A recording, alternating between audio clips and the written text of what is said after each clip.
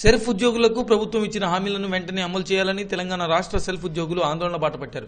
ప్రభుత్వం ఇచ్చిన హామీను మర్చిన ప్రభుత్వానికి ఆ హామీ గుర్తు చేసేందుకు 4,000కు మించిన ఉద్యోగులు పాదయాత్రకు దిగారు. అలంపూర్ జోగులాంబ బాల బ్రహ్మేశ్వర ఆలయం నుంచి ప్రదర్శనకు దిగిన ఉద్యోగులను ఆదిలోనే పోలీసులు అడ్డుకున్నారు. పాదయాత్రలకు నిరసనకు పర్మిషన్ లేదంటూ వారిని అడ్డుకున్నారు. దీంతో వారు ఆందోళనకు దిగారు. విషయం తెలుసుకున్న రాజకీయ నేతలు వారికి అండగా ఉంటామని అసెంబ్లీలో చర్చించి వారి సమస్యను పరిష్కరిస్తామని హామీ ఇచ్చారు. మా ఉద్యమాన్ని మాకు కోఆపరేషన్ చేయండి. మీకు ఉదయం కూడా చెప్పినాను, ఎలాంటి ప్రాబ్లం లేకుండా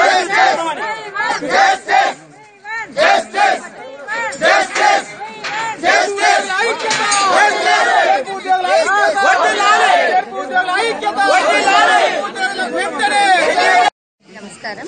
మేము 2000 సంవత్సరం నుంచి ఈ ప్రాజెక్టులో పనిచేస్తూ ఉన్నాము.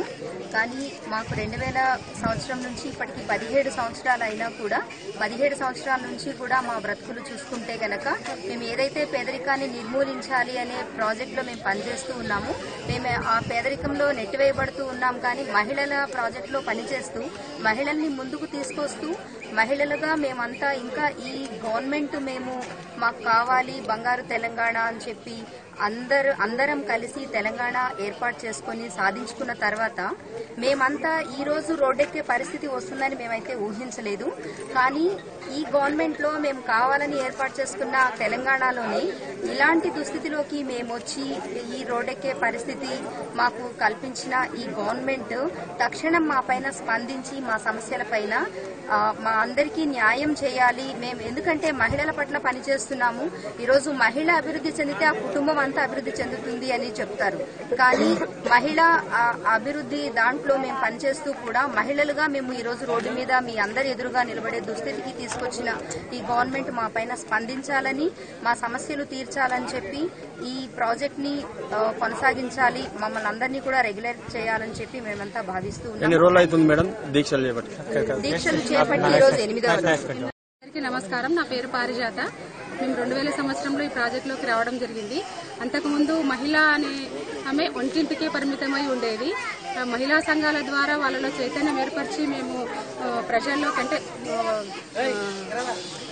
చైతన్యం కల్పించి సంఘాల మీటింగ్ పెట్టి ఒకరికొకరు పరిచయాలు అనేటివి ఇంతకుముందు మనం నమస్కారం ద్వారా అంటే ఒకరు పరిచయం లేని వాళ్ళకి సెల్యూట్ లాగా పెట్టేవాళ్ళము. అటువంటిది ఈ మహిళా సంఘాల ద్వారా చేతులు ఒకరికొకరు చేతి హ్యాండ్ ఇచ్చుకోవడం అనే స్థాయి నుంచి మేము ఈ రోజు మహిళా సంఘాలను బ్యాంకుల ద్వారా రుణాలు ఇప్పించడము, రకరకాల కార్యక్రమాలు చేయించడం ద్వారా మహిళల్లో చైతన్యం తీసుకురావడం జరిగింది.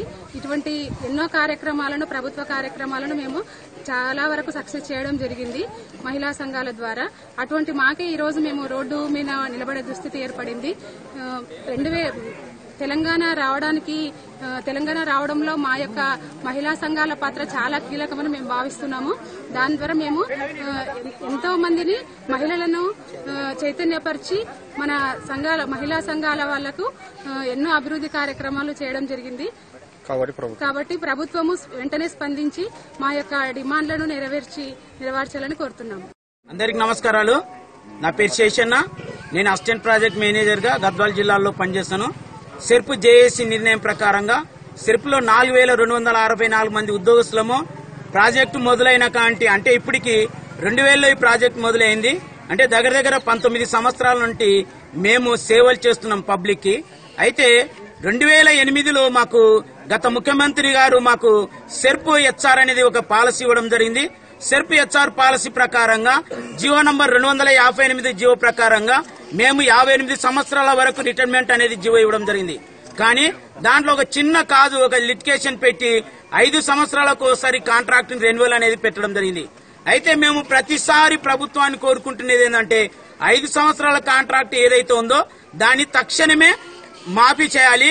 తర్వాత మా ఉద్యోగస్తులని 4,264 మంది ఉద్యోగస్తులని తక్షణమే రెగ్యులర్ చేయాలనేది ఒక డిమాండ్ చేయడం జరిగింది.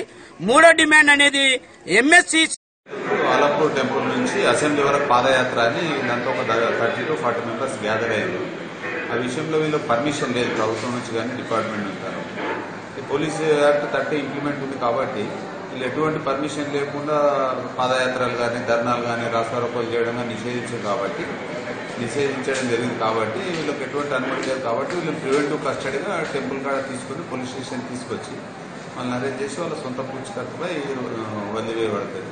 అందులో దాదాపు ఒక 28 అట్లా మెంబర్స్ వచ్చారు. వారు డిఎస్పీని ఆశ్రయించినామంటారు కదా సార్ పర్మిషన్ గురించి అప్లికేషన్ పెట్టుకున్నది వాస్తవమే, కానీ వాళ్ళు త్రూ ప్రాపర్ ఛానల్ కూడా అప్లికేషన్ ఫార్వర్డ్ చేయలేదు. అది అప్లికేషన్ పర్మిషన్ కూడా రాలేదు. వాళ్ళు వితౌట్ పర్మిషనే వాళ్ళు ఇక్కడ గ్యాదర్ అయింది కాబట్టి తీసుకొచ్చింది.